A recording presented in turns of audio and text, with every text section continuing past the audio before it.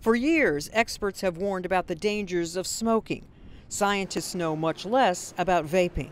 Now, researchers at The Ohio State University College of Medicine are testing the impacts of vaping by using teenage mice. We study mice that are 3 weeks old, so equivalent to 12 to 15 years old. The researchers expose the mice to an e-cigarette mixture that includes nicotine in a lab enclosure that automatically releases a puff of vape once a minute. So we do this for several hours per day, 5 days per week, and we expose the whole animal. The mice were exposed for 2 to 3 months, the equivalent of about 15 years in humans.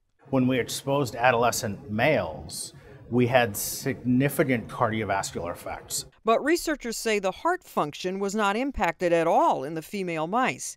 One theory is the female mice had much higher levels of an enzyme called CYP2A5. The theory is that this enzyme, being much higher, was able to break the nicotine down much faster. A similar enzyme is also present in women. Next, scientists want to learn if that offers women protection from vape-related heart problems. I'm Marty Salt reporting.